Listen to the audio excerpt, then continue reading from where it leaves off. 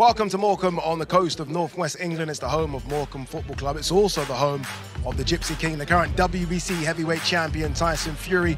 We're here as a presser because we are leading up to what is the biggest fight of the year. Undoubtedly, the undisputed heavyweight title fight between the Gypsy King, Tyson Fury, and undefeated Ukrainian, Mr. Alexander Usyk. Live on DAZN Worldwide, May 18th. The fight of the century. Tyson Fury versus Alexander Usyk for the undisputed heavyweight championship of the world. Tyson Fury looks to reign as king of the division. But Alexander Usyk is undefeated and coming for the crown. For the first time in over 20 years, all the belts are on the line. Ring of Fire, live on DAZN Worldwide, May 18th. Here we go. You know, as we do these press conferences and all the stuff that we do to build up to this fight, this is when you start to get excited because we do have the biggest fight in years. It is unbeaten versus unbeaten. Tyson Fury versus Alexander Usyk. We are at Morecambe Football Club. You can see the setup behind us. We are going to see Mr. Tyson Fury and Frank Warren in a few moments. Look who we've got as well. Mr. Barry Jones, Mr. Darren Barker. Big guns. Big guns. The big guns here. They spent some money on this one. Baz, we are getting closer. This is exciting, isn't it? Because it's been off, it's been on, it's been off, it's on, it's now on. Yeah, and let's not forget about the heavyweight division. It's our standout division. What happens in this division dictates how the sport is seen outside of the sport. So we get the biggest fight, and it produces the goods. Then it trickles down to all the other weights. The sport benefits. There'll be more eyes to the sport, more interest, more money, more fights. That's what it's all about. So these guys have an obligation, a duty, and a pressure to not only fight each other but to perform. And now it's here. We're all happy. Yeah, and I think they will perform. I think both of them are going to be at their absolute best, and that means it's going to be a fantastic night of boxing. The undercard is incredible as well, by the way. We'll get to that another time. I feel like both of these guys, Alexander Usyk and Fury, have almost been in the shadows in the build-up to this. We haven't seen much Tyson Fury. We get to see him today. We haven't really seen Alexander Usyk as well. It's like both of them decided, okay, I need to disappear because this is now when it gets serious. Yeah, but I almost feel that's made the fight grow a little bit. We want to hear from these. We want this fight even more so. I agree with Barry. It's the marquee division in world boxing. It always has been, always will be. So there is a responsibility here. I look at the fight and I think it will deliver. This is the first time since Lennox Lewis we're going to have an undisputed heavyweight champion.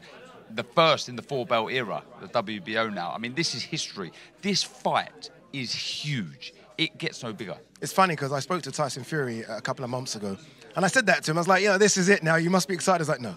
I was like, stop it. You're lying. I know you. You're a historian when it comes to this sport. You are excited. And look, the heavyweight division is the marquee division, Baz, but if we're honest, up until 12 months ago, it'd been a bit of a disaster.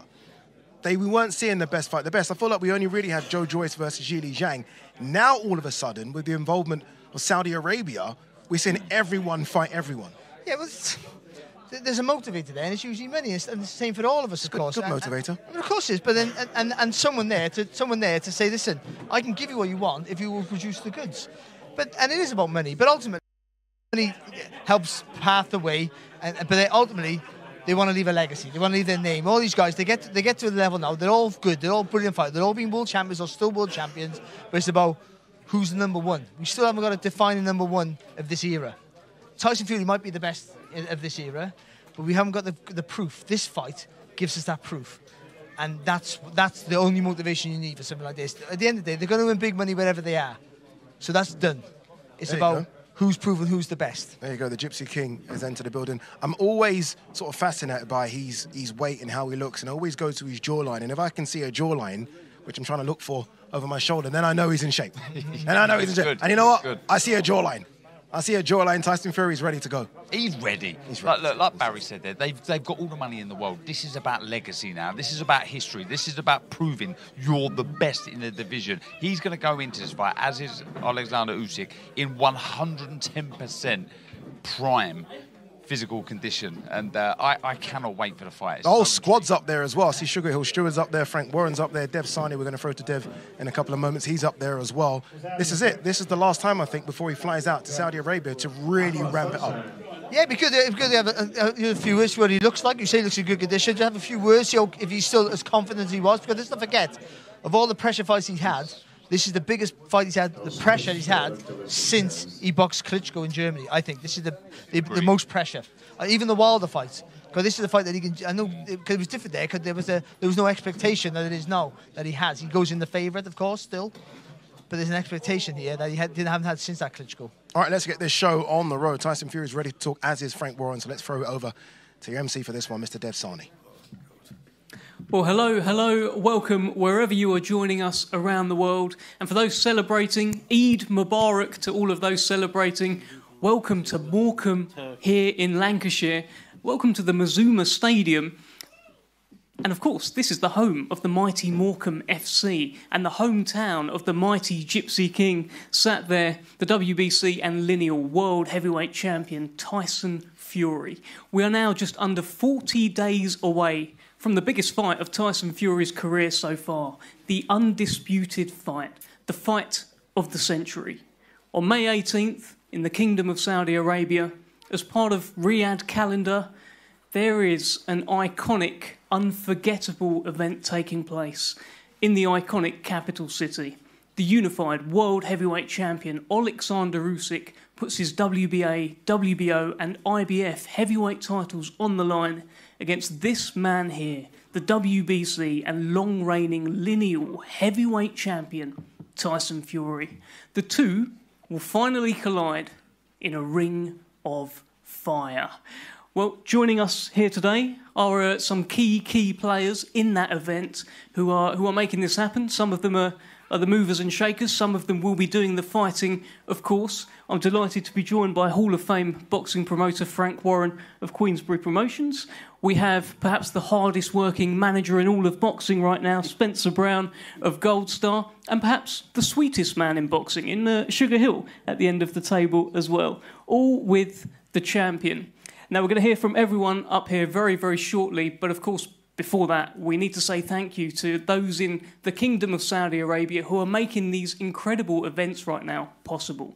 So firstly, let's say thank you to the Crown Prince, Mohammed bin Salman.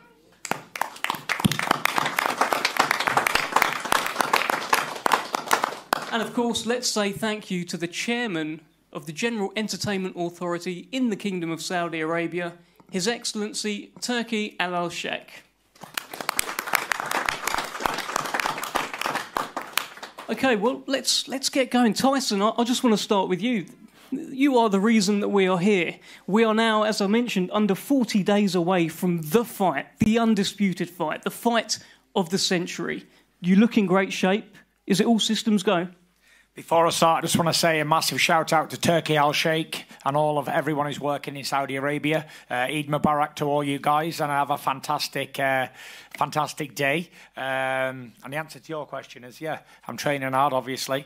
I'm in fantastic shape, obviously, and I've got a massive fight going up, obviously. So I think there's no room for error. There's no room for not training right or any problems, so we just got to get through it. And 40 days out, I'm feeling fantastic. I know all boxers say the same old shit, like I've had a fantastic training camp, yada yada yada, but I actually am having a fantastic training camp and got a good team around me, and everything's going to plan. No complaints, working very hard. Got my dad in camp this time, so I got my secret weapon over there as well. I got Ty Mitchell in. I got all the boys, all the girls are in camp, so we've got a full circus camp. So yeah, can't do any more really. It was heartbreak when the fight was postponed initially. How long did it take you to get over that and get going again? At first, I was a little bit depressed for the first day or so, but afterwards, like all things in life, I realised God's timing is impeccable, perfect. It's not late, it's not early, but it's bang on time. So it wasn't my time to fight for the championship then, but it is going to be my time on May the 18th, so I'm really preparing fantastic for it. Let's bring in Frank Warren. A historic moment on May 18th in the Kingdom of Saudi Arabia. This is going to be quite the event, and this man looks ready to go here. He does, and I want to echo as well our thanks to His Royal Highness the Crown Prince, His Excellency Turki Al-Sheikh, and all the team who've made this happen, and all the team here at the table who've made it happen. And it will happen on the 18th. We've got the biggest fight of the 21st century taking place. It's never happened before, 4 belts on the line. And we're going to find out who the best heavyweight in the world is. I've got my views, and I know my views are going to be right, but it's going to be something special, something extra special. And these things come along, you know, once, certainly in this case, on this occasion, once in a century up to us yet. So a special fight with two special undefeated fighters, and the world is going to see who is the best. I'm the best. I'm just defending my bestness against him. The lineal champion and WBC champion fighting for the other 3 belts. And you know what, Frank, yeah? I read a lot of comments, people saying, oh, there's 4 belts. Let's just get this one clear right now. There's a lot more than 4 belts on the line. You got IBO, IBF, WBO, WBA, WBC, Ring Magazine and Lineal. So for all you motherfuckers out there who thought it was 4, correction, it's 7. There's 7 things on the line here in this historic event. You're wrong. No, I'm not. It's 8. Because there is the 8. Oh, the Riyadh season belt. Yeah, you've corrected. I stand corrected. I was 1. 8. Right. So it's 8 belts in one fight. That's got to be a record. Yeah, it has, without a doubt. For You sure. have to get another cabinet, you know. I'm going to have to, for sure. Let's bring in Spencer Brown. You've been all around the country with Tyson Fury in terms of the tours that you used to do, the speaking tours, and now you're his manager as well, this next stage of his career. What are you seeing from this man heading into this fight? I'm seeing a man who's on a mission. He's never looked so good in the last couple of years. And what I'm hearing from the camp, I'm not there every day to watch everything and to see everything, but everybody's telling me he's in fantastic shape, great order. You know, he's brought his dad in, and it's very important to have your family around him. I think he'll agree with that. The sugar, very good buzz about the camp, which is fantastic. Well, let's ask Sugar Hill on this. I mean, you are with Tyson Fury all the time now as well. Since the cut, how have things been? Have you had to kind of calm down a bit on the sparring? Like, how does it work? Do you readdress everything? For me, it's just watching him day to day. He hasn't really let down since the end of the last training camp before the cut. And I guess pretty much for me, one of the hardest things is watching out for these kind of camps when the fighter is totally ready to go, and just kind of pacing him to keep him ready and not overdoing it. So it's not that difficult, but you just have to watch. You just have to watch the fighter. The fighter will tell you everything if you watch him. And how does he compare at this point to what he did leading up to the Francis Ngannou fight? You know what? I believe the Francis Ngannou fight was just him having so much time off and not being mentally focused as he is for this one here. You know, he was still ready for the fight. It's just a different mentality when you go in there with at this level for everything, something that he's been waiting for so long. You know, I don't want to say you dream of these things, but these are the things that actually can drive you to be a better person and to bring out your best. Spencer, and this is a question for everyone really, were you surprised with some of the comments that came from the Usyk camp? I think Alex Krasik was actually advising you, Tyson, to retire as well. Did this cause surprise? Well, he would say that, wouldn't he? Because they've got a mountain to climb to get through and a mountain to chip away at. And it's not going to be easy for them at all. They've played the game. We've had a few comments from them in the past. Tyson very quickly and very swiftly dealt with that. And I think when he cut his eye, we dealt with it very well, very quickly. We all spoke and got the date done. So there was nothing too much to moan about. But he's got to go through a mountain, Usyk. And I wouldn't like to face this mountain, that's for sure. Well, Tyson, at the launch press conference where you faced off with Alexander Usyk, he didn't say a lot at that press conference. Do you think that's him holding back, or he doesn't want to get involved? What is it? He doesn't speak English, for one, so he speaks a little bit of English, but it's very difficult to speak to an encyclopedia in boxing who speaks fluent English when you speak broken English. So I don't think you're ever going to get a foreigner sitting up here with me. You get any American, any British fight I've ever fought in nearly 20 years as boxing, no one has ever competed with me on speaking. So especially not some foreign man who speaks broken English. As for all the stuff their camp said and all that, this is show business, this is entertainment, this is everything. So if they don't talk about what's going on, then people lose interest and yada, yada, yada. So they've got to talk shit. It's a must. If you don't talk smack in this game, you ain't going to make it. There's a heavyweight in here, yeah, who's on his rise. And my advice to him is talk tons of smack the whole way. That's how people notice you. And then, when they notice you, then you can show them your skills and do what you got to do. And that's how it's done. And as for like all of Usyk's team, they're all lovely, decent people, I think. I saw his manager at over in Saudi recently. I was just having a bit of fun with him, but I've shook his hand, and he's a nice fella, you know. He's doing the best he can for his man, which, you know, Frank, Spencer, all my team are doing the best they can for their man. So, and if you don't do the best for your man, then you're a pretty shit manager or promoter. That's what I'd say. But as for, like, I've seen some stuff in the media that this is really personal between me and Alexander Usyk. This is not. It's not personal. It's strictly business for both fighters, you know. There's a lot of stuff on the line and all that, but I don't hate him. He don't hate me. He's a good husband, good God-fearing man, so I respect him as a man, as a fighter. He's undisputed cruiserweight champion. He's unified heavyweight champion, so anyone would have to respect the man's achievements. Good fighter, you know. I've got a tough challenge in front of me, but I'm very confident in my ability, and I'm very confident that I'll beat the guy. But that's not to say he's shit just because he loses to me. Like, you know, everybody I ever beat before, even long-reigning lineal champions like Vladimir Klitschko, after I beat him, everyone said, oh, he's a piece of shit, him. Wilder, all of these guys who I ever beat, they were all shit after I beat them. So please don't say that Alexander Usyk's shit after I beat him, because he's not. He's a unified heavyweight champion, undisputed cruiserweight champion.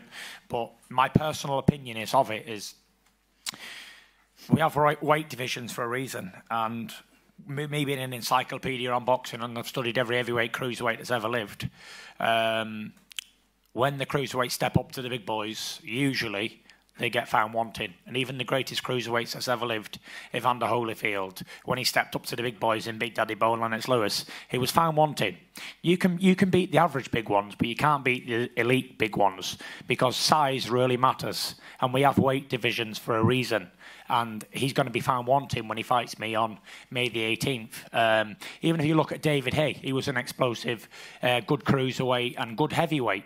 And when he fought average heavyweights, he could beat them. But when he stepped up to the big boy in Klitschko, it wasn't really a contest. We look at Thomas Adamek. He was a good light heavyweight, good cruiserweight. He beat some good average heavyweights, good world contender heavyweights, stepped up to the big boys, beat. So I expect the same from Alexander, to be fair.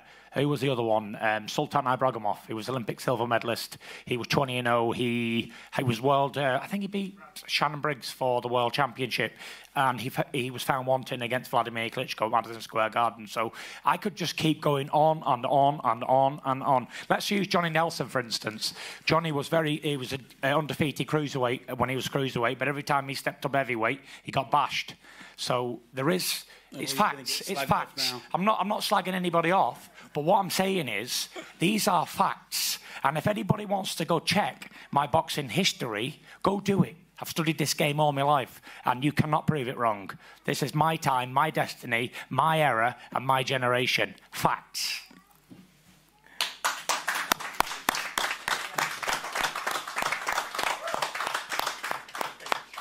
Let's talk a little bit of tactics. Let's bring in Sugar Hill here. Sugar, from your perspective, the other heavyweights who have tried to beat Alexander Usyk, Daniel Dubois, Anthony Joshua, Derek Chisora, Chaz Witherspoon, all of these guys... Limited ability. But what did they do wrong? Limited. What did they do wrong? Ability. They tried the best with their own ability, but it's very limited, and Sugar will take over.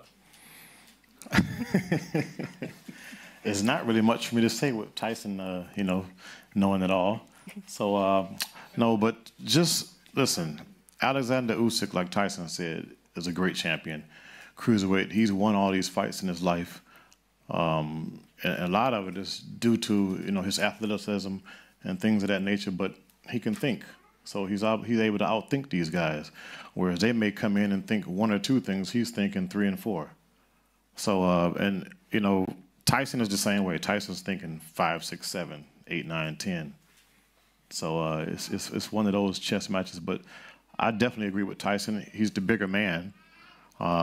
the bigger skilled man, and you have a smaller man with those same skills, or we'll just say with the same skills, and that big man's going to win all day, you know. And also, look, everybody underestimates Tyson's punching power. Everybody, I don't understand why. I mean, I don't know about everybody. Wilder don't, does he? He doesn't. No, but I'm talking about, you talk about a lot of people, and they just don't seem to understand it. And you're right, everybody who does get stepped in the ring, they find out about it. There's no doubt about that. And I think that's going to be another telling point in this fight, a big telling point for him. I've got a fun fact. Everybody who was supposed to be a non-puncher in my career has given me trouble. And everybody who was supposed to be a dynamite puncher have been all right against. So I better fucking watch me boots, Anna here, because he's noted as a total non-puncher, but I've been put over by a few non-punchers, Dad, haven't I? Noted non-punchers have put me over before, but the big uns, the big punchers in history, I've been found wanting to keep me nailed down. So that's a little bit of a fun fact for everybody. Another fact, a non-puncher's a very durable man as well. He's definitely got cast That's a iron fact, things, that's a fact. And he's well. definitely a tough man, isn't he? Big puncher, weak jaw. Don't take it as all. Yeah. You know that. Well, Big John's suggesting that Usyk has potentially a weak jaw. Frank? No? You need to get your facts right too. He's got a cast iron jaw. Yeah. All that. So if he's a big puncher, look, Nigel Benn, weak round the tash, all the big ones. Who's the other one? There's been loads of them, There's been loads of them. And I put that to, they're putting that much effort into knocking someone out. Leave themselves open to a counter, crack. Where the man who don't punch as much is using his boxing and moving, and he's not leaving himself wide open to getting knocked out. Exactly. Frank, you've talked about an Achilles heel for Alexander Usyk as well. Do you want to tell us more about that?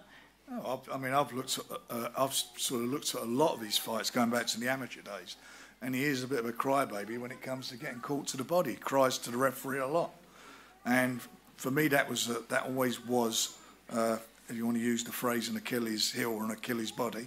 That's what it is, and he doesn't like it. Factual that is as well, because the only time he's been put over is with body shots. Yeah. Betebiev dropped him with a body shot, and I think it was the Polish guy. What was the Polish cruiserweight called? Was he called Goblacki or something like that? Something like that. I think he dropped him with a body shot as well. Yeah. So Frank's definitely correct there. And I've sort of looked at that, and I looked at that before we made the fight with Dubois, and Dubois definitely hurt him to the body, irrespective of what went on. He doesn't like it to the body, that's for sure. And for me, the biggest exponent of exploiting a boxer's weakness is the professor here, and that's what he does. He finds that if anybody's going to exploit it, it'll be Tyson. He's got the mental capacity to do that and keep doing what he has to do. And I know people have asked about predictions. That I genuinely believe that Tyson will win this fight in an explosive style.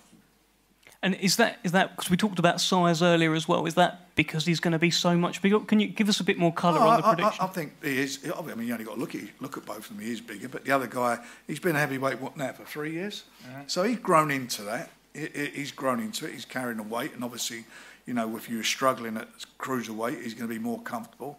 But he's dealing with somebody, as Tyson said himself, he's natural. He's a naturally big guy. He's like, in some ways, like Usyk, that they got very good boxing brains. But I just think Tyson is the best heavyweight in the world. There's no doubt about that. And everyone's going to talk about the last fight. Good fighters on an off night win fights. They don't sit. He's not sitting here today saying it was an off night and that's why I got beat. He had an off night and he won. And that's what good fighters do. They come through it. And he comes through it, and he is, in my opinion, in my lifetime in boxing, and since I've been doing this, he's been the best at it. He's been involved in the best heavyweight fight I've ever seen live, which was that third fight, without a doubt. Yeah. And now, against Wilder, who, by the way, Wilder was undefeated heavyweight champion for 6 years. And the biggest puncher, and you look at his boxing brain, Tyson's boxing brain, that second fight, worked it out, what he needed to do, and absolutely done a job. And that's what he does. That's why he's such an intelligent, good, super good fighter. And I genuinely do believe I believe this other fella, by the way, he's not, you know, he's no, he's not just showing up. He probably feels in his heart he may have seen a couple of flaws in Tyson's last performance, and he'll be working on that, no doubt about it, like any fighter would do. But at the end of the day, he's in with somebody who is extra special, and I think we're going to see. I think we're going to see an explosive, extra special fight. Well, Tyson, we know when it comes to critics, you don't listen. It's water off a duck's back. But I want to bring in Spencer here because you're having to see people criticise Tyson Fury, say some outrageous stuff out there as well. Yeah, I mean, how do you take to that? It's when you're personally involved with somebody, it's a bit upsetting, and it can get really on your nerves. And but like Tyson says to me, just ignore it. It's water off a duck's back. But I mean, I watched yesterday. I don't know, 20 or 30 different people with different opinions. This fight is causing massive different opinions for everybody. It's going to be so much of a spectacular. What they've got planned for this fight is the fight, but we've got a great undercard. It's going to be spectacular, and I mean they've even brought their own song out today, the Ring of Fire song. So if you're on the internet, have a look at it. It's unbelievable. They're pushing all the boats out for this fight. It will be tremendous, fantastic, stupendous. It will be unbelievable. And Turki Al-Sheikh and his team have done such a good job. And they do really think a lot of Tyson. They love him. So no doubt about that. Honestly, you know, the relationship he's got with Turki Al-Sheikh is second to none. You know, he was the first one through the door, and he'll probably be the last one out the door. So you know there's a line that they want to follow, and there's you know they want to get more fights to come, and Tyson's mentioned them, but we go one fight at a time. I think Alexander Usyk might have underestimated Tyson a little bit on that last performance. But if you see him in the gym, his punch power, everything's gone up. He looks out of this world. He really does. Fantastic shape. He's very focused on this fight, which I've noticed a lot. Really focused. So we'll see on the night, and we'll see who wins, and we'll see what everybody's got to say then. All the great boxers and pundits and all these people who are, what I've seen, you know, a lot of them don't give Tyson a chance. I don't know where they're coming from on that last performance. But let's see. Let's see what they've got to say after this. Hopefully I get chinned in around then, eh? Yeah, well, that's what they're saying. You know, that's what they're all... You know, some of them I'm quite amazed. But let's see afterwards. And like Tyson said, it's a boxing match. The best man will win, and we'll shake hands afterwards. I think if I didn't train at all for this camp, and just come in at like 25 stone and sank maybe 15 pints of Peroni beforehand, and then the next day, go in there, what's he going to do? Jib and jab me around? Do you know what I mean? Listen, take nothing away with him, but he couldn't do anything without Chisora. We all saw that fight, and let's not be eluded with him. Yeah. It was a 50-50 fight, could have went either way. So not unless he's come on at 38, 39-year-old in the last over 2 years, like leaps and bounds. And I thought the Joshua fights were very close as well. I thought the Joshua fights were very close. He came out with a lot of marks, and you know... the second fight, second fight especially. Yeah. So, and the other thing is, you're saying 15 Peronis. You're on the Furiosity now. Yeah, so but there's no alcohol in them, Frank. Got no chance. So if I'm going in for a real ding-dong, I need at least 15 pints of Peroni. At least. Tyson, I was watching an interview with Alexander Usyk the other day, and he said that Vladimir Klitschko has reached out and given him some advice. But that'd be anti-advice, how to lose to the Gypsy King. How can Vlad, my old pal Vlad, give anybody any advice? Because he would have used it himself, wouldn't he, if he had any advice or any idea how to beat me. It was an absolute one-sided boxing lesson I give to old Vlad. And I believe Vlad was a very good champion, just like this guy is. The best of his generation. And I said, if I can't beat old Vlad, I must be useless. And I'll say it again. If I can't beat Usyk, I'm no good, clearly. That's your headline. If Tyson Fury can't beat Usyk, Tyson's no good. End of. I'm not going to pull any punches. It is what it is. If I can't beat Usyk, I'm no good. Say I'm no good. And then I'll get a rematch with him and say I'm no good again if I lose again. What more is there to do? But if I beat him, I beat another man. Great, fantastic. On to the next one. But if you do beat him, you get all those belts you talked about, the 8 belts, the undisputed. What will that mean? Yeah, I'll add them to the 25 I've already got, shall I? I've actually promised His Excellency Turki Al-Sheikh that when I win all these belts, I give every one to him as a present. Let's get a final predictions from... I mean, look, everyone's going to pick Tyson Fury to win, but give us a bit of colour on it. Sugar Hill, how's this fight going to play out? Knockout. Simple. Yeah. Early, late? Don't know. Okay. Just when it happens. Knockout. May 18th, we'll find out. Spencer? Knockout. Okay. 8. Within 8. Okay, we've got a round out of Spencer. Let's see if we'll get a round out of Frank Warren. You should ask I think you should ask his dad as well. We'll bring in Big John Fury. Frank, Yeah. let me just get it from yourself first. Knockout. Knockout. Going to give me a round like? When he catches him, he'll go. Big John, what do you think? Chess match. It's going to be a boxing match between 2 Greek technicians. Could end up a bit of a boring fight to watch, because that's what they do. And I think...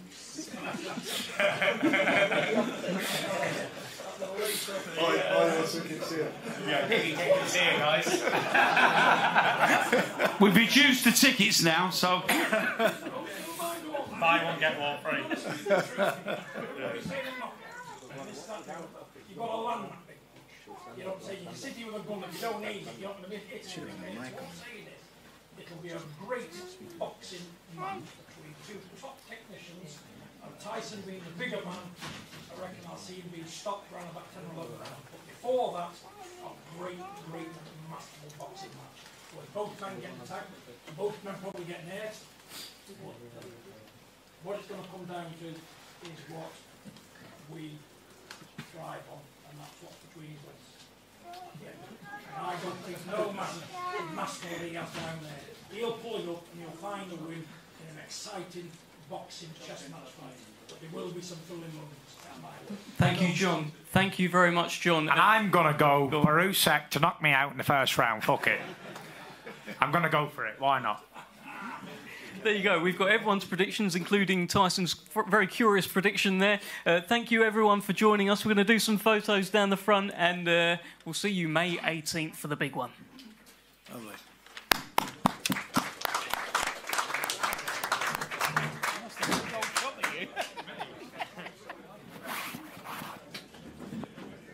We certainly will see you May 18th. All the predictions there suggesting that Tyson Fury will knock out Alexander Usyk. I think this is going to be, like John Fury said, a chess match. Not a boring one, though, so make sure you do watch it on DAZN, because it will be exciting, Barry. It's an interesting presser there. Tyson Fury, you know, confident as always. That's just Tyson Fury, though. That's just how he always is. Yeah, but he's also coming up with some, some factual and historical cases of why a cruiserweight, a good big one always beats a good little one. Yeah. And he gave some good examples of that, but not quite factually correct, though, because I would say Holyfield did beat Riddick Bowe the one time, so there were some errors there. But I still also think that, you know, if he's at his best, we've said it, if he's at his best, I find he's the most adaptable heavyweight we've had for such a long time. If he's at his very, very best, then he's very hard to beat. And I can't see, even Usyk, as clever as he is, how he can beat him. But we're not sure if we have Fury at his best anymore. It's been a long time since that stellar performance in February 2020, the second Wilder fight, where he totally dominated. The third fight was a great fight, but he made it more of a fight. I think that was a stellar performance, was the second performance there, and we haven't seen that brilliance since then, I wouldn't have thought. Yeah, I was going to ask that, actually. It's a very good point you make, Baz. Darren, what would be the best Tyson Fury performance you've ever seen? I feel like there's 2 or 3 that everyone points to. The Vladimir Klitschko one, the second Deontay Wilder fight, maybe even the second Chisora fight. I thought he was really good in that as well. Well, I think the most important fight, aside from this, because I do feel this is the most important fight for Tyson Fury because of what's on the line, you'd have to say Klitschko, because that really, that fulfilled his dream of becoming a world champion. Look, I feel almost like this was an opportunity for Tyson Fury and the team to let everybody know, don't sleep on me. I'm still a very dangerous think people man. are? Well, I do after the Ngannou fight, the Ngannou performance. I think a lot of people, I think a lot of people think, you know, the best days are behind Tyson Fury. They've sat down there, the whole team, just to let everybody know, look, I'm on this. I fancy this. There's still some big performances left in me, and he's going to need one.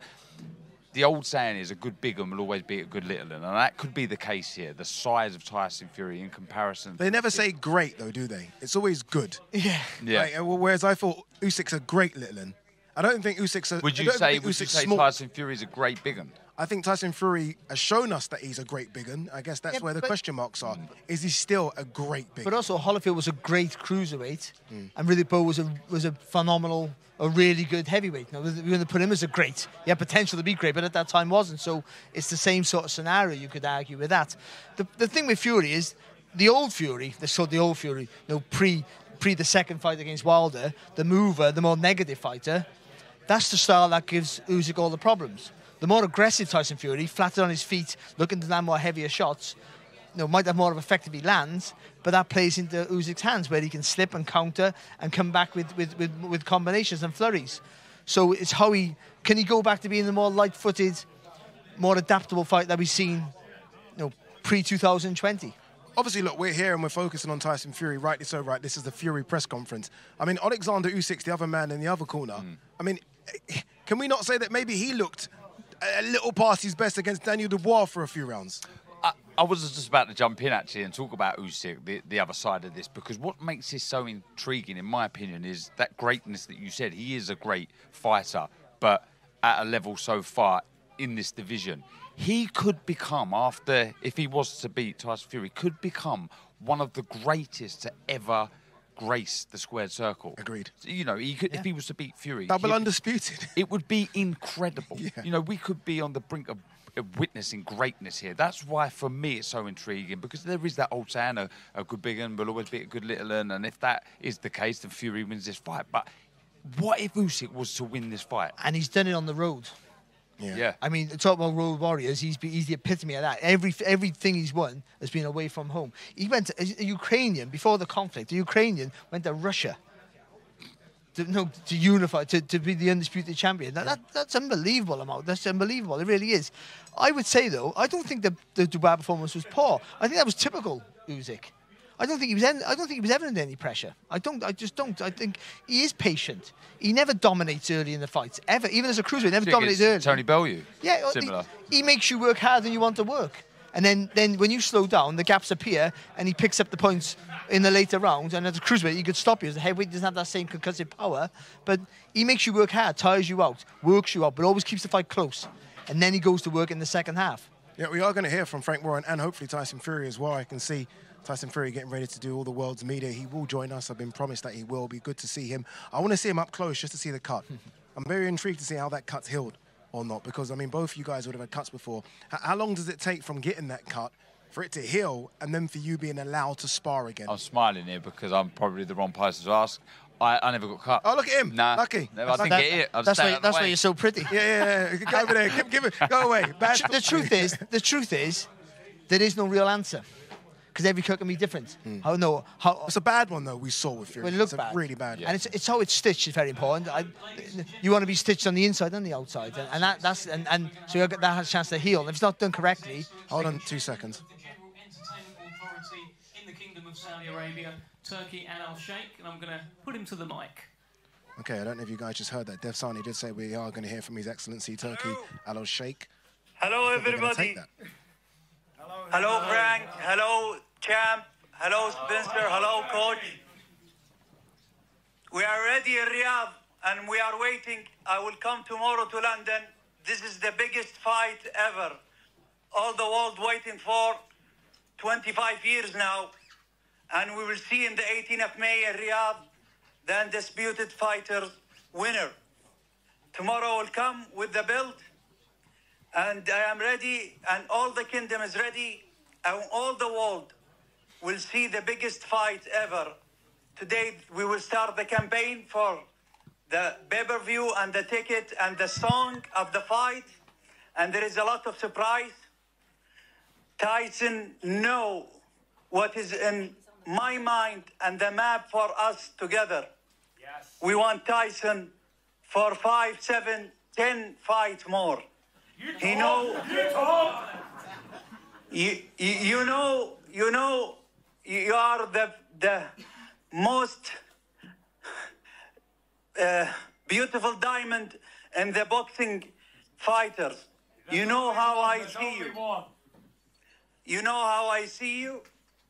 And from my position, I need to be in the position fair between you and Usyk and have a good fight. But you know what you have in my heart. Yes, I know. I see you one of the best fighters in the generation, and I am thinking we will have big relationship next in boxing field. Perfect. You know, you are now the most expensive fighter in the century. Turkey, I will not- HMRC might be listening. Stop. I will not tell the numbers, but you know how much you get for each fight. Yes. And you deserve it. Thank you very much, my brother. I really appreciate you. And we are waiting. And we are waiting. And I miss your father a lot. Say to him hi. Yeah. And your family. And take care until the fight. Good luck, and I'll see you soon, brother. I'll see you soon. We will surprise the world. We will surprise the world. 100%. Me and my generation, this is the first undisputed. We see it live because I was young when the last undisputed. I am not like Frank. He see 4 or 5 times undisputed. I remember. See you.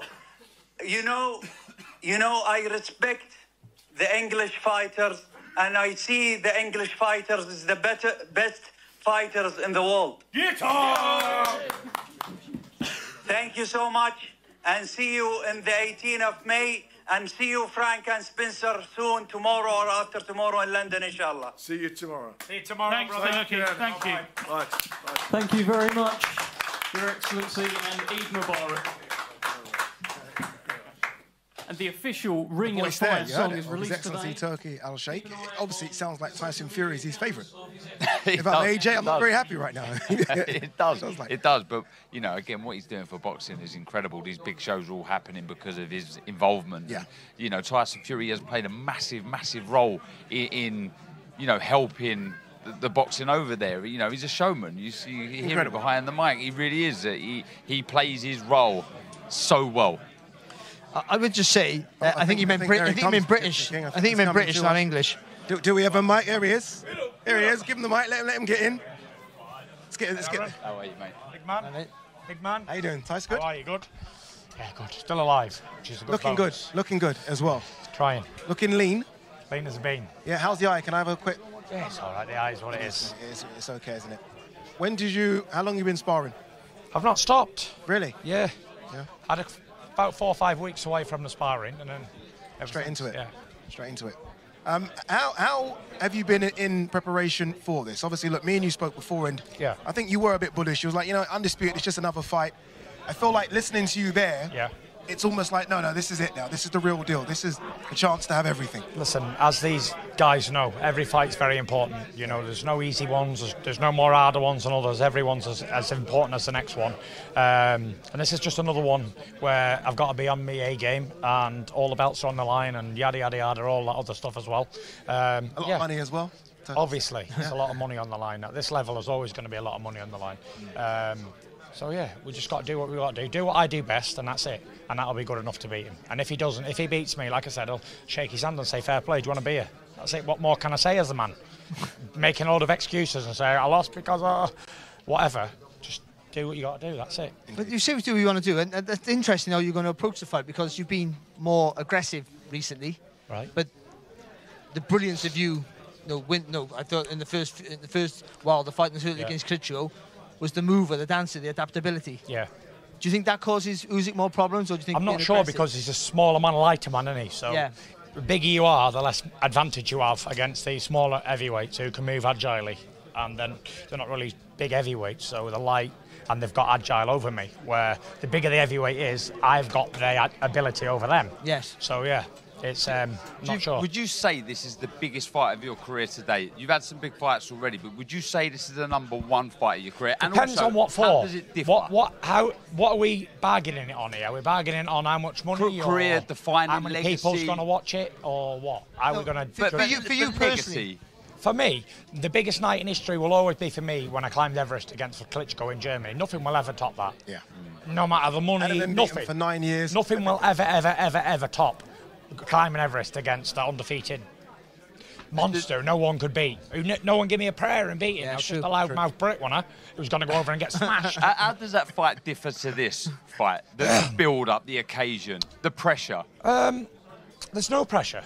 You know, I'm going there to get paid and get laid, as I always say. It's a boxing fight. I come out of my mother's womb fighting, and I'll die fighting. And that's it. There's no pressure. It's a boxing fight. You know, it's what I do best. It's like putting like a dolphin in the water. It's what I do. You know, even at 30 stone, I still do it. It's what I do best. It's what I've been born and bred to do. And it's what God's plan was for me. And, you know, I can talk as much smack as I want to get people interested in. When it comes down to brass taxes, whoever's the better man on the night will win. Whoever's got the better game plan, whoever feels good on the night. It's not even who's had the best camp, because that sometimes go out the window a couple of days before. It's whoever feels good on the night, whoever has the better game plan will win the fight. And I always feel, having watched you, I always feel like you do best when it is a big assignment. Yeah. It was a big assignment. Yeah. Vladimir Klitschko, as you said, no one gave you a prayer. You went there and you became the heavyweight champion of the world. The first Wilder fight, maybe even the second Wilder fight. And the second Wilder fight performance was, I think, the best Tyson Fury we've seen. There's been a lot of good fights in my career coming through, and you know, on the rise to the top, and even as a world champion, and the fights that I was maybe supposed to lose or whatever. And like I just said to you before, the ones that people think 50-50 fights, they're the ones to get up for. Yeah. Like people who are beaten in the past, I don't really get up for them. They don't turn me on. Do you know what I mean? I've got to be turned on. Lots of foreplay to get into these fights, literally. There's a lot of foreplay going on this one. Yeah. So this type of fight gets me going. I've never really, my juices haven't been flowing since Wilder 2. I wasn't even interested in Wilder 3, to be honest, because I already spanked him in the fight before, and nobody wanted to see it for the third time. Although it turned out to be one of the greatest heavyweight fights ever, one of them, I wasn't really up for it, do you know what I mean? But this time, against Usyk, I'm up for it, because there's a lot on the line, a lot to prove, a lot to lose, whatever. Honestly? Yeah. Do you have one eye on a fight after this? Have you thought about AJ at all? AJ's an old bum, in my opinion. He's an old sausage, old dosser. That's what I think he is, and he's proved that many, many times. And let's not mistake, he tried to beat this little man twice and got the head punched off him twice. Did anyone see that? I'm not sure if you was there or whoever. Did we all see that? Yeah, we all saw it. All there. So, not even in the conversation. Although, listen, you heard the man on the phone there, didn't you, about me being the most expensive fighter ever? Yeah. Facts. HMRC's going to have me for that. However, it's just facts, you know. People say, oh, you earn a lot of money for AJ. I learned a lot of money for Ngannou and Dylan White and Derek Chisora and everybody. Do you know what I mean? It's not... when I beat Usyk, let's just say that, it's... Everything's been done. Everything's been done. Undefeated, undisputed, beat the man who beat the man who beat the man. Well, that's me. And then I can think about beating up old osses after that, like AJ and that. Exactly. What is the plan after that? Because then you've reached this. You're already at the summit, but then you've beat every challenger that's been given to you. Then I'll fight this guy. I've got a 2-fight deal with him, so I'll fight him in May, and then I'll fight him again in. There you go. I'll fight him again in the Riyadh season opens again, and then after that, next year, early next year, I'd like to do a Joshua fight over there, and maybe a rematch over here at Wembley. So. Nice. Yeah, it's been a while since I boxed at Wembley last time, but happy you mentioned that fighting here, because obviously you know you got the big fans here. A lot of you sold out. You sold out the Tottenham Hotspur Stadium against Chisora. You've done big numbers against Dillian White. 94,000, biggest ever. 94,000. There you go. Right, bigger than Carl Froch. Way bigger won't than be happy. Carl Froch. Won't be happy about that. Did you miss fighting over here in front of that crowd? Honestly, yeah. I'm a high-paid escort. I go where the money is. Yeah. And if I was boxing in here, in front of 4 people, but I'm getting paid a shit ton of money, guess what I'm going to do? You're going to fight here. Or I'm going to go box in front of 200,000 people for free. Come on. Prize fighter. I fight for prizes. And if I didn't, then I'd be an amateur boxer getting punched in the face for free. So and that left me almost 17 years ago. Sir Tyson Fury. For sure. Sir Tyson Fury to be knighted. I don't know about that, all that sirs. I already said what I wanted. Emperor of the North. That's what I want. None of that sir and all that MBE and all that I know you don't like that Emperor of the North. Just before you let you go, when do you go to Saudi? When do I go to Saudi? When do you fly out? Probably about... I've not got anything set in stone, but when we feel like it, if that makes any sense at all. Yeah. probably 2-3 weeks before, maybe. I don't know. Last time I was over there, I've acclimatised in a week before. I've acclimatised in 2 weeks. Some days 10 days, whatever. So whenever we get finished up training here and that. So yeah. I love this version of Tyson Fury. He's in good spirits. Yeah, Get up. Good luck to you, Tyson. There you go. It should be a trend now, that shouldn't it? Yeah. Get up! Cheers, guys. Thank you. Top man. Cheers. Thank you very much. Tyson Fury. Sugar Hill Stewart comes in. There you go. Look at that. Look at that. Look at that. They want me on the other side. They want you on this side. Okay, they want you on this through the side. Let's go middle. around. Go around. We can do what we want here. All right, go on. How does Tyson Fury beat Alexander? They make it all sound easy. You're the brains that has to kind of put this plan together. You know how good Alexander Usyk is. You've studied and watched him. Is it as easy as they make it sound? Who is they, first of all? It's Spencer, it's Frank, it is Tyson Fury himself. Even myself, when I just Even said yourself? knockout. Yeah. Okay. You know, all of it is it's mostly technical stuff. But looking through the technical stuff, just not to bore everybody, I'll just say knockout. Because that's what we're searching for. We're searching for a knockout. And like you said, I mean, obviously they're boxers, they're going to be boxing.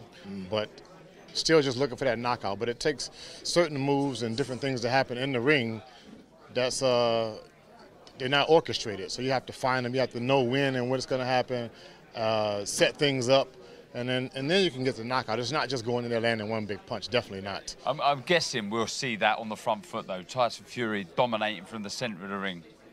I don't know. You might just sit back and box and let him run into a punch.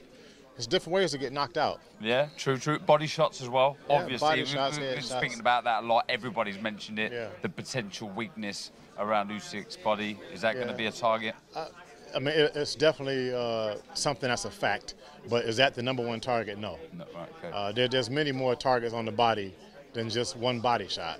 It's going to make the difference in a fight. Do you see those early rounds quite important for Tyson? Because Usyk sort of works his way into a contest, doesn't he? He doesn't do too much, tries to put the pressure on you in those early rounds, make you work hard. Do you feel that there's a chance there for you to get in first and put more pressure on him? The pressure's going to be when Tyson gets in that ring and is able to control that ring. That's where the pressure's going to be at. I mean physical. That is physical pressure. Okay, yeah. You don't have to touch a man to be physically, to be a big physical presence in there. Tyson's a big man, and he knows how to cut that ring off and move you the way he wants to move you. And you get in there with him and see how it feels. I'm in there enough. Okay, man. I can remember when we first started working together for the second Wilder fight, and he didn't really quite understand it. But as those years have gone, and me and him in the ring, it makes it more difficult for me to even get around that ring because he knows how to move you around. He knows his ring presence and his general in the ring. How do you erase, or maybe you don't have to, the Francis Ngannou performance? Do you have to mentally kind of just get rid of that? It was a bad day in the office and we move on, or do you almost look at it as it was just almost like an exhibition fight and it wasn't nothing serious? What do you do there? I'm just remembering it because you said something about it now. Okay. And because I was It's asked gone. about it earlier. The same with Tyson. I mean, you have good days, bad days in the gym. And for never mind the gym, just in life. And you don't think about those bad days all the time. True. Those days help you grow and make you a better person. So I live that way. Tyson lives that way. And for me and him, we're on the same page. I mean, you know it happened, but you don't remember it. You don't dwell on it. You just move on and you make yourself better. And here we are, better. How does it work in the gym with yourself and his dad, John Fury? The dynamics there. Who's in charge? Who does the majority of the work? Everybody's working together. It's not necessarily for me saying who's in charge and things like that. It's a team. It's always been a team. And Tyson loves his father around. It brings and does something different for him. Right.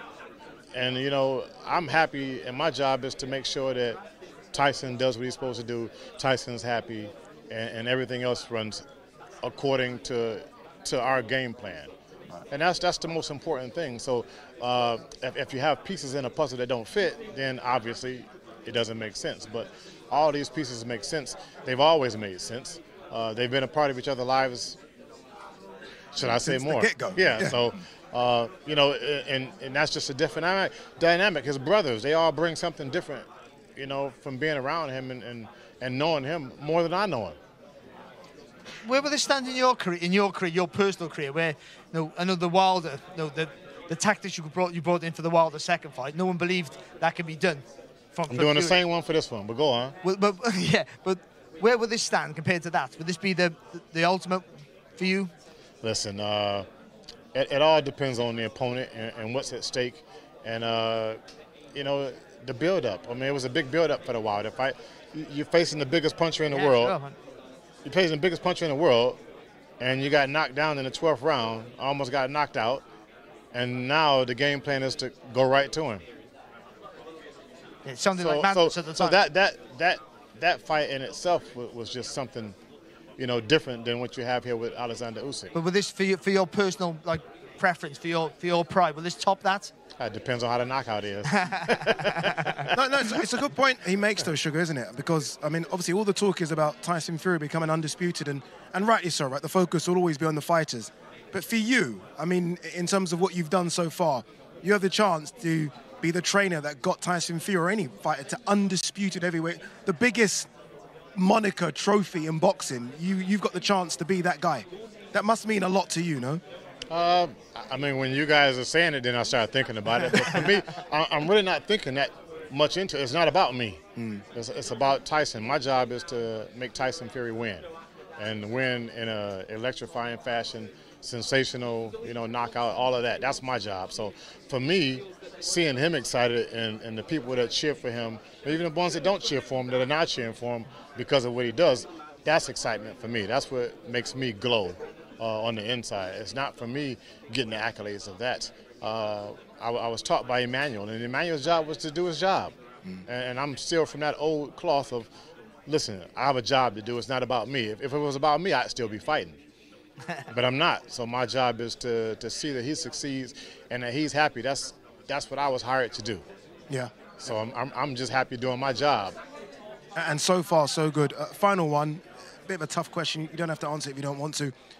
What's so good about Alexander Usyk? Like when you watch him, again, you're a student of the game, you study it. When you look at someone like Alexander Usyk, what he's achieved as an amateur, as a pro so far, what does he do so well? I touched on it earlier. What Alexander Usyk does very well is think and creates things in the ring. And like you said, some fighters are power punchers, and then that's all they can do. They're looking for the one punch only one way. They don't have any other options. Alexander Usyk has a lot of options. He comes in with 2, 3, 4 options, you know, and he can go through those options mid-round, same as Tyson.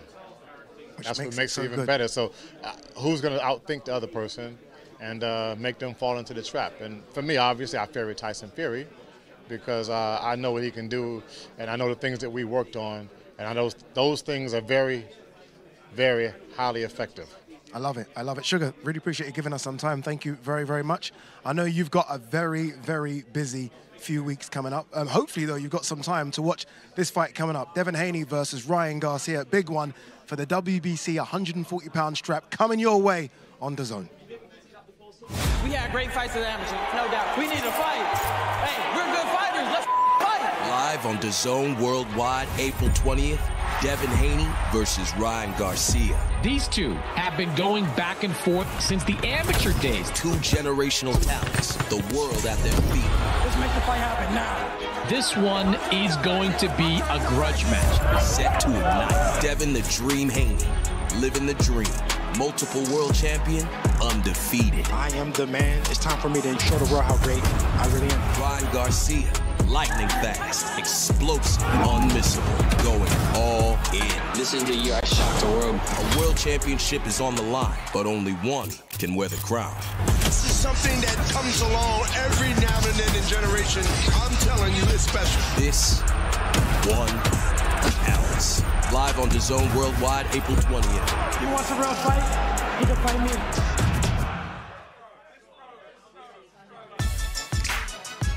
Look at this schedule coming up.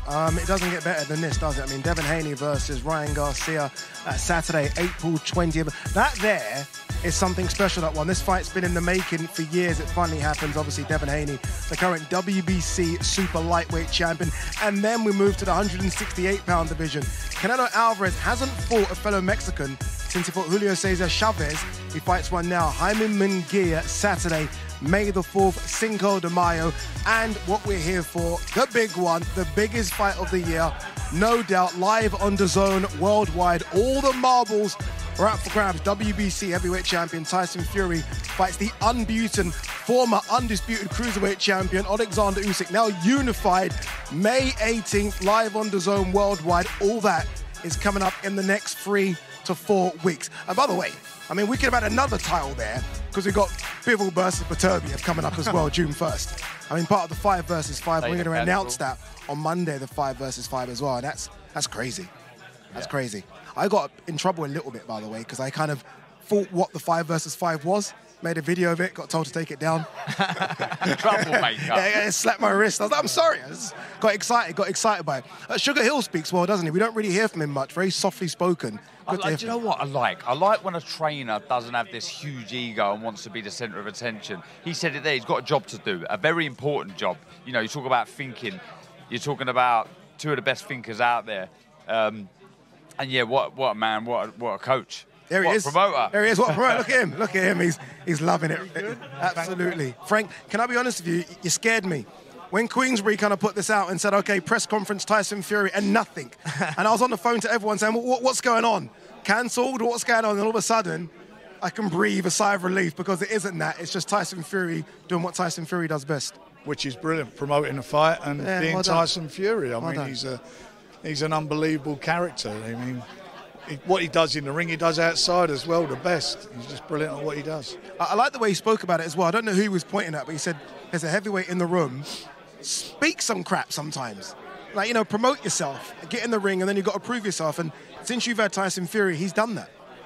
Well, he's done it. I mean, he's been, from day one, he's been very vocal in his ability. I mean, I was looking at some old footage yesterday. We were looking at something that was going out, and he's there, and he must have been in his early, not even early 20s, probably about 19 or something like that.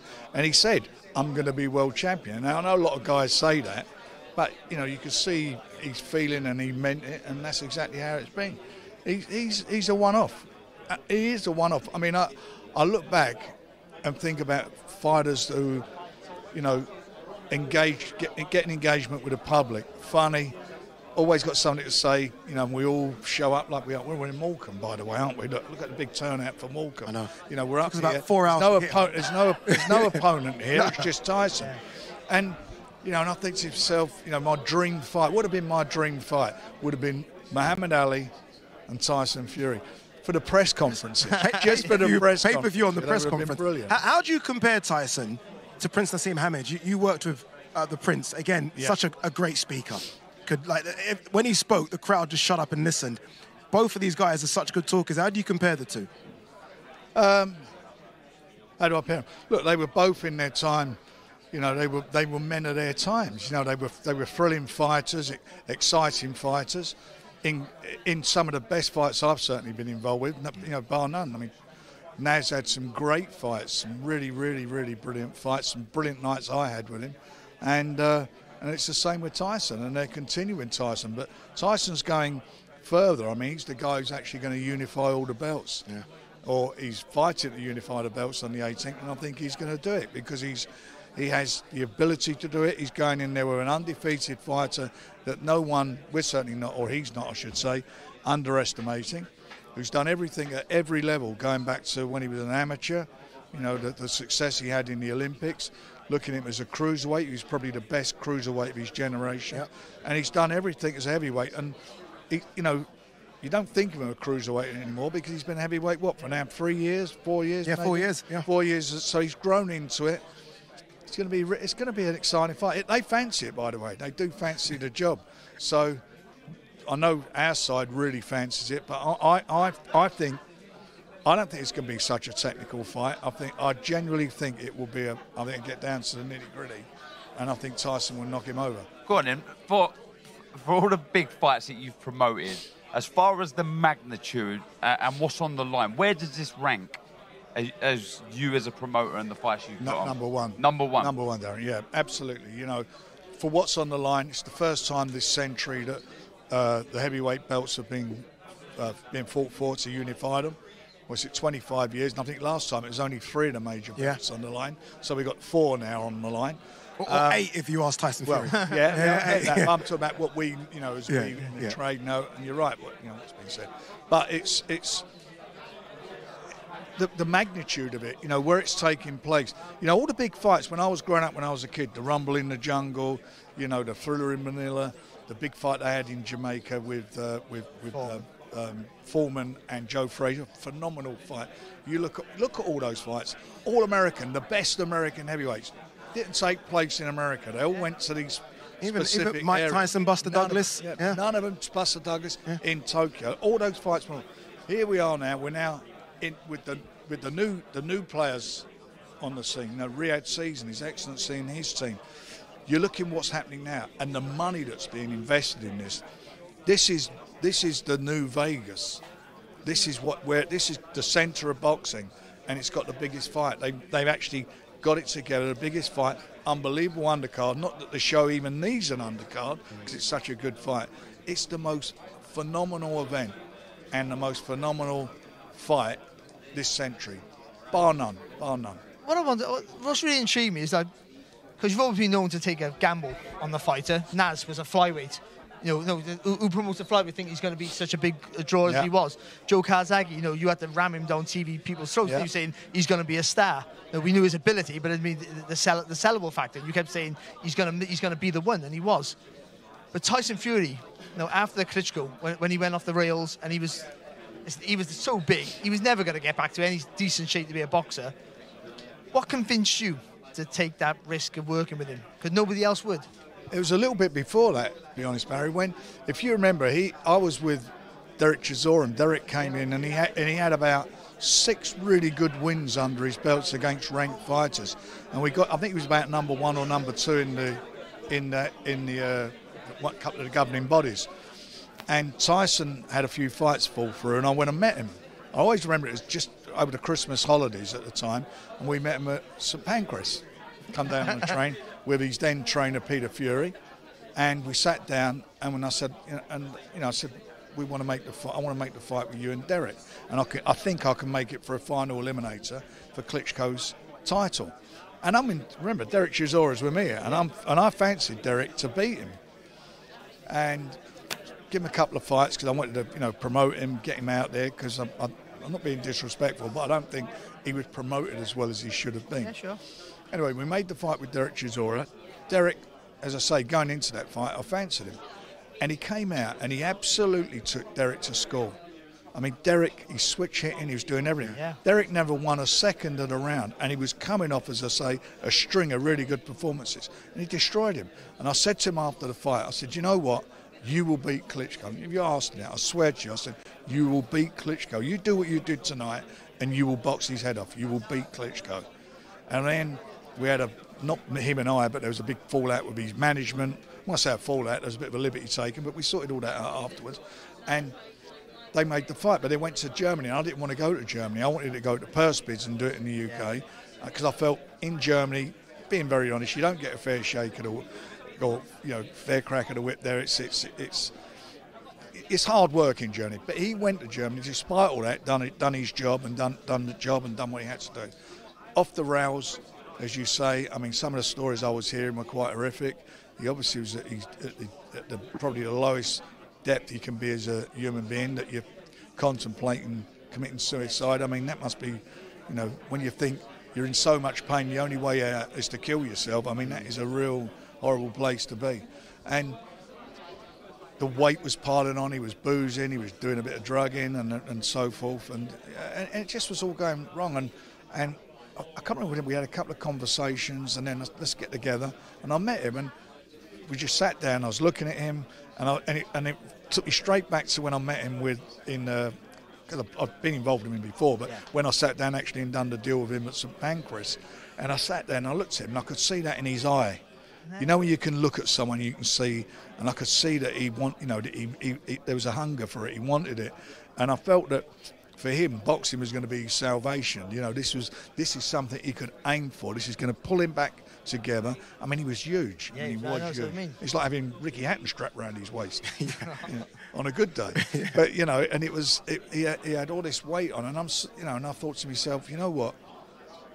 I really believed he could do it. And then I had the job of having to convince, because a couple of things have been said which was taken out of context, and some stupid things were said, and I had to get, we had to get through all that. And I remember walking him into BT Sport at the time, going in there. So right, I said, and we had a deal with him. I said, I want to bring him up, and I want you to talk to him, and I want to do this. And there was quite a bit of, you know, worried about it. And you remember, they're used to dealing with, like, you know, doing deals with, like, the, you know, with the FA, with the Champions League, you know, cricket, rugby and all that. So in comes me, Tyson. He brought... Out the shape, Tyson. He brought Matthew, his mate, who's a very successful businessman. And, you know, it was a really, really, really surreal meeting. And we're there, and I could see them, and they were just like... couldn't, you know, it was just, they didn't know what the effing hell was going on, like sitting there. But he just talks to them, charmed them, does what he does. Yeah. And I said to him, I'm telling you now, I think we've been at BT for about a year by then. I'm not sure. Because we're doing Box Nation and that. And I said, I'm telling you now, we will get this channel will become #1 in boxing. We will deliver. He'll head it up. We'll have the best heavyweight. I'm telling you now, we will deliver the best heavyweight in boxing. We'll be the heavyweight channel, plus all the other guys that we're bringing through. And you know, that's what happened over the time. But it was a commitment to him. He had those 2 fights where he was, as you know, he was overweight. We did them. First time he ever fought in Manchester, unbelievably, was we put him on an undercard. Fury, that one. And then we went to Ireland. He fought boxing Carl Frampton on the undercard. And then there was another 2 fights before he challenged for the world title fight. And I said no. I remember talking to Shelley Finkel, and I know in their mind they're looking for an opponent. And I'm thinking to myself, they're going to look at him thinking, because it's well documented, all the problems. They're going to look at him and think, we'll have that job, we'll fancy that. And I sort of looked a lot at, studied him quite a bit. Wilder, and I'm thinking to myself, he can do this. I know he can do this. You know, and the only thing in the back of my mind was, you know, the weight and so forth. So we talked about it, and everybody told him not to do it. And him and I, and he, you know, I mean, he just, I fight anybody. He said, and we went for it, and did the fight. He got robbed. Oh, he boxed great. Didn't lose it, but he did box great. I mean, but that last round when he went down, and I'm like, what the? I didn't think he was going to get up. Yeah. In a million years, I can remember Wilder doing all the bloody cutthroat stuff. I can remember, you know, all his team all jumping up, running to the ring, thinking it was over. And just as they got there, he sort of like. It's the greatest thing. Not only did he get up, I mean, Wilder's jaw nearly hit his boots when he got up, and then he went on to be on top. He went straight on him and got. And you know, all of that. He is an exceptional fighter. You know, people got their, you know, talk about Wilder like he was nothing. He was champion for 6 years. He was statistically the hardest punching heavyweight since I've been around. And you have to be ringside to see. Like, he'd pull a punch out of nowhere and take your head off. I mean, he was a phenomenal puncher, what he's done is purely down to. It is down, obviously, to his determination, to the heart that he's got. He's got a big pair of balls. I mean, there's no doubt about that. You know, when he's in there to win. And I suppose what's added a bit of spice to this fight is his last performance against Ngannou. And people think that, you know, was he gone? Is he gone? Is his age got to him? What's happened? Everybody's got that in their head. Are you concerned at all? No. Well, you know, I say I'm concerned. Yeah, I mean, that's a silly thing to say. Yeah, I'm concerned, but I'm not concerned because I've got faith in him. And his faith and his ability gives me faith. And what I've got faith in is the fact that, you know, he's got a good boxing brain. You know, for all these things about heart and that, he's smart up here. He's adaptable, isn't he? And he keeps adapting his style. I mean, when you think Harry come out, he was pretty much of a, you know, he switch hit, jab, move, very good, but move, he'd be very hard to hit. And he changed that second fight against Wilder. He just changed his style completely, just, you know, straight on the front foot, backed him up and done a job on him. And these last few fights, that's what he's been doing. He's been trading with people. You look at the fights, he's actually standing and having a fight with them. What Fury would you prefer to see May 18th? The Fury that boxed against Wilder? Or this one, because I think aggressive. Maybe this cut, I hate to say it, you know, it's horrible when it happened, but maybe it's a blessing in disguise in some ways, because you look at him, I mean, you know, we've all been around fighters, you know what is, you look how well he looks in his face, and you look at how well cut he is. It's not, he's going into a training camp again, which he peaked for. Thankfully, all that sparring he had was more or less finished by the time he got cut. So now he's come out of that training camp got to let the cut heal. He's had a few weeks off, but he's not had to go into a new training camp to lose weight. Yeah. Or anything. He's fit and he's well, and we were just talking over there, and he said what he's concerned about is that he feels he could fight now, and he doesn't want to overpeak. So it's getting himself back into there. But and Usyk's had to do the same as well. He's had to stop his training camp. But I think we're going to get a classic fight. I think these two guys, once that bell goes, they're both undefeated. You know, one of them's coming from a real, you know, impeccable background as much as an amateur, all what he's done as, you know, Olympian and all he's won. Probably the best cruiserweight of his generation. Come up a weight. He's been a heavyweight now, what, for 4 years? Mm-hmm. So he's well settled. Yeah, well settled. Don't forget that. He's a big lump. Yeah, and he's settled down now as a heavyweight. And I just, you know, for me, I just think that it's going to be a cracker of a fight. I genuinely do feel that Tyson will stop him. I do feel that. All right, Frank, really appreciate it. That was a fantastic story, by the way. Great, wasn't it? Yeah, lovely. I enjoyed that. Thank you very much. DAZN, by the way, as we know, home of the boxing. And we've got so much more coming your way as well. Hey, champ, I know why you're here. You're a born winner, the top dog. You have a proper punch on you. It only takes one, eh? But I know you're not all about throwing haymakers. You know your bobs from your weaves, and you know DAZN's got over 100 live events every year. Over 100. Proper stack. All the action, the chaos, the comebacks, the non-stop knockout. Big fights every week. So get those gloves back on. Together, we're boxing royalty. DAZN, undisputed. Yeah, some big fights coming your way on DAZN. It starts this Saturday. Jordan Gill versus Zalfa Barrett. That one happening in Manchester. Really good fight. Obviously, Jordan Gill coming off that best fight of his career. He called it against Michael Conlan in Belfast. We then moved to April 27th. Ramirez versus Bartholomew. Hernandez versus Lugo. Cracking fight. That two guys that just meet in the center of the ring and will fight. And talk about this one. I mean, we've had fights postponed and on and off. That's the same with Taylor Catchwell too. It is now on again. Saturday, May 25th. Two guys who do not like each other. That's an understatement, to be honest with you. And they're going to settle it in the ring in Leeds, May 25th. That was a nice story from Frank. Yeah, he's the best storyteller, Frank. Yeah. Well, next to Tyson Fury. He got some great stories, Frank. And this. I was like, what's going on here, Frank? I know. We've got 2 minutes to wrap, and you were like, yeah, Warren. Honestly. But you know what? But to believe in it, because he was massively out of shape, Tyson Fury, he was, and to believe that he would get not only into shape, to be able to be what he's become, takes either the foresight or a real stroke of luck. Can I put you both on the spot? We are going to wrap. I've been told to wrap in my ear as well. Got 10 seconds on the spot. As it stands right now, a lot can change in 5.5 weeks. You see the sparring, you see them in the weigh-ins. Who, if you have 50 quid, I know you're both skint, but if you have 50 quid, where does your 50 quid go right now? Usyk or Fury? Fury, big un, always beats a good little. Fury, you've changed your mind. I asked you this. No, it's just, I have to go. You always change your mind. Can you just stick with one? And I want Fury AJ. I want Fury AJ. Go on. Yeah, I think Fury. I do. If he's at his best, and you have to judge it at that, I think Tyson Fury.